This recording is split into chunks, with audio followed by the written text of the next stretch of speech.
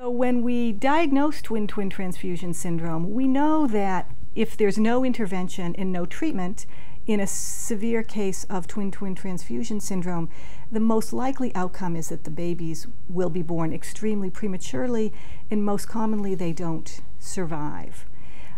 Because they are so intimately connected with each other in the placenta,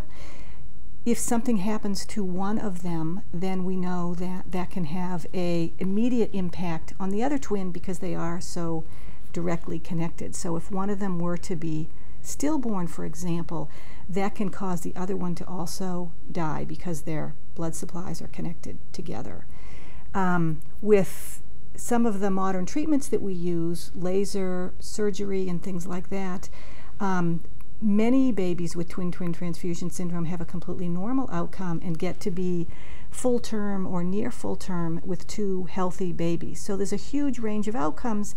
that's often a bit hard to